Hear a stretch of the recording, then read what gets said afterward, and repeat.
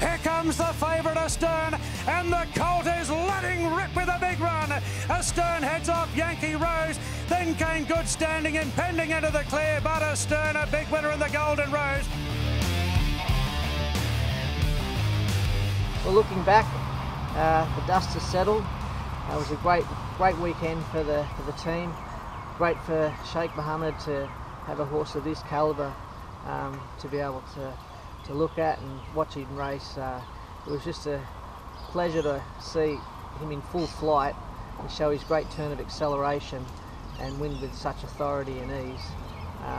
Lovely colt. He's come out of the run super, and he's on target for the Caulfield Guineas Prelude and the Caulfield Guineas. He's a very happy horse, impending. He also came out of the race well. He didn't disgrace himself. It was a terrific run in running third and no disgrace being beaten by two horses of quality in Omne Sword and Astern.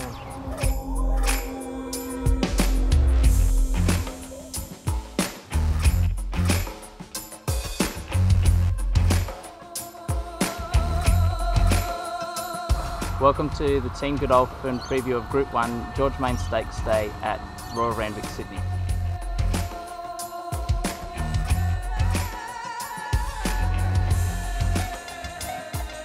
Hartnell, well, his win the other day had to be seen to be believed.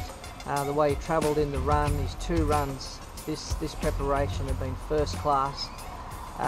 He travelled sweetly the other day and showed a great turn of foot and was shut down over the last 100 metres by James.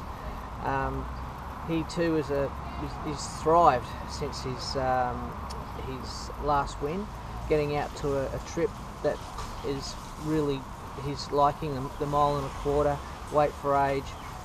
So he ticks a lot of boxes. John and the team couldn't be more happier with the way that he's doing. It somewhat doesn't look a lot of speed in the race. He's a bit of a bold galloper the other day in his race in the tramway. He travelled nicely just behind the speed, and he was just out sprinted over that course and distance. Stepping out to a mile is certainly going to be more in his favour, but he too has got something to contend with in Winks, but he'll certainly give us something to chase. Haraki, the George Main Stakes, great race for him.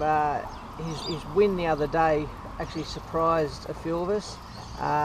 He hit the line, showed what he can do.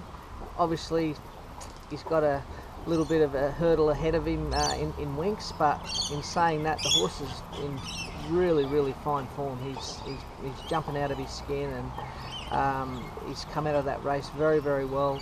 So hopefully he'll be able to just get a nice run in the race, and this will tip him off for the Epsom. Magic, he's starting to lose a little bit of that belly now. His coat's starting to come, so he's obviously his main target is the Metrop. This run will just tip him off nice. He is running in a weight for age race is probably a little bit of a disadvantage for him, but when he gets back to handicap conditions, it's going to be more suitable for him. But he's come out of that run a few weeks ago extremely well, and looking forward to getting a little bit more mileage into his legs. Sarajevo, well, he's really on fire, this horse. He burnt the turf the other morning at Warwick Farm on Tuesday morning on the outside of the course proper. He seems to have liked his races spaced. He's had 4 weeks between runs. It's a hot little field, but given that he has performed well at Randwick, his run the other day at Rose Hill last start was a cracker. So if there's any chinks in the armour of the other runners, he'll be there to overcome it. Japanda, her run was okay the other day. She played up a little bit in the gates. Hopefully we can get away a clean start on Saturday. She's a filly that every rider says that she probably is looking for a little bit more ground. So stepping out to the 7 furlongs is going to be suitable for her. John has included the blinkers on her just to sharpen her up a bit, and she certainly gelled with them this morning here at Osborne Park, but she's in fine form.